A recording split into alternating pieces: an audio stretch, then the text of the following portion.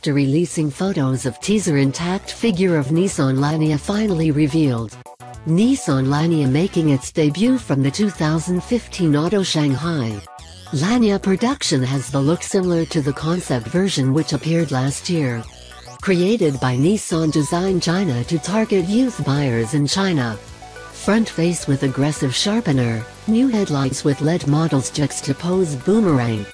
Front fascia increasingly complete with grille V as the identity of the manufacturer.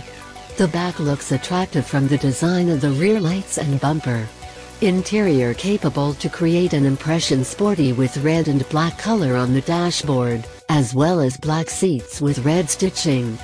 For convenience has mounted 7-inch screen for the infotainment, also developed specifically for China. The company has not revealed the engine specs, only promised to reveal it.